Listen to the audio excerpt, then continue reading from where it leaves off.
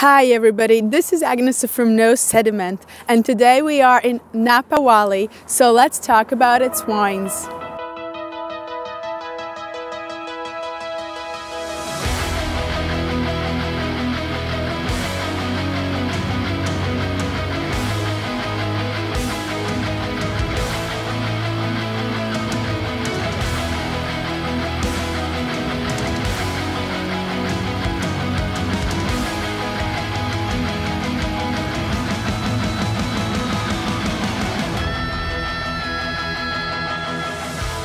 For some, Napa wine history started with the famous 1976 Paris Judgement tasting, when wines from here were recognized over more famous French wine producers. However, Napa winemaking history is much older than that, and it is filled with ups and downs, and it did not always dictate ultra-premium prices for their Cabernet Sauvignon wines.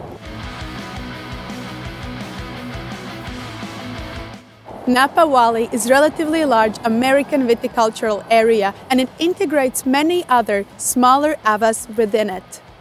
Some of the best known and most sought after are Rutherford and Stag's Leap District. Both Napa Valley AVA and smaller AVAs are simply geographical borders, and they do not dictate winemaking techniques or grape varieties that winemaker must use. This makes winemaker a lot of freedom, allowing them to experiment with different winemaking techniques as well as different grapes. Because of that, there might be huge differences between different brands and winemakers when it comes to style. And that makes even more important for wine consumer to truly know their wine producers. It is often talked that high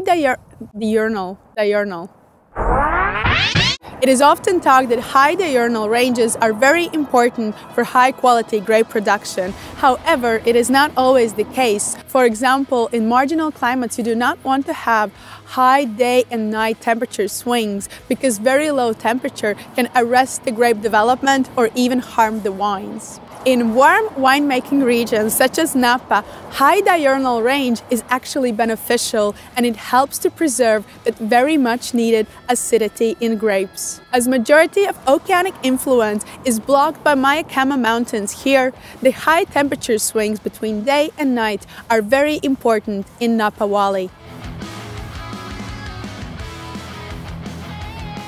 In 1976 blind wine tasting organized by Steven Spurrier in Paris, Stag's Leap Wine Cellars Cabernet Sauvignon vintage 1973 overpassed such famous French wines as Chateau Montelena and Chateau Mouton Rothschild.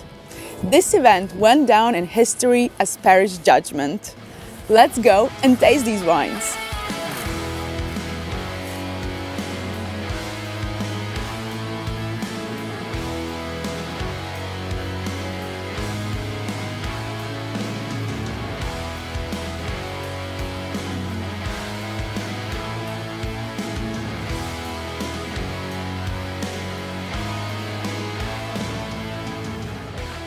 Cabernet Sauvignon by far is the most important grape variety grown here, as it dictates premium prices, especially if compared to other grapes grown here. However, what is now considered to be traditional Napa Valley Cabernet Sauvignon, rich, full-bodied, highly extracted red wine with soft tannins, ripe and luscious fruit, can sometimes be criticized. And there always have been and currently are winemakers who harvest their fruit earlier, ending up with wines showing zestier fruit flavors, lower alcohol levels, and brighter acidity. But no matter what the style you or I prefer, it seems that Cabernet Sauvignon plantings here in Napa will increase, often at the expense of other grape varieties.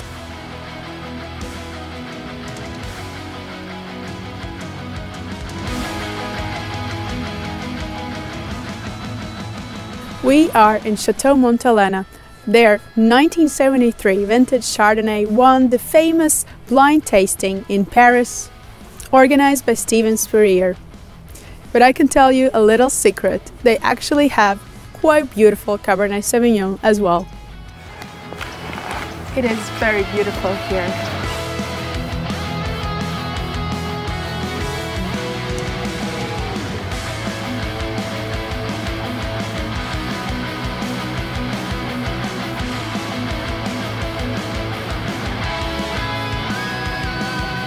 It might be difficult to find a winemaking region that has not plantings, at least minor ones, with Chardonnay, and Napa is no exception. However, it has been losing its ground because of the increasing plantings of Cabernet Sauvignon. Chardonnay from Napa is really dependent on the winemaking choices. As mentioned earlier here by someone, Chardonnay can be 100% of everything. 100% of new French oak treatment, 100% of malolactic fermentation, 100% of lees aging and batonnage, ending up with rich, opulent, bold white wines with expressive notes of vanilla and toast, often showing creamy, almost buttery texture. But Napa Valley Chardonnay can also be steely, lively and fresh, with mouth-watering acidity and linear body. Other grape varieties to note here are Merlot, Poor Merlot, Sauvignon Blanc and Zinfandel. It is too bad that majority of the wines produced here are not widely available where I am from. So to get the best examples and taste the greatest wines, I simply must come here. And I would also like to say sorry for my voice, which I lost a few days ago, and this is the best I can do right now. I hope you liked my video, and if you want to know more about the West Coast wines, make sure to watch my other video on Oregon.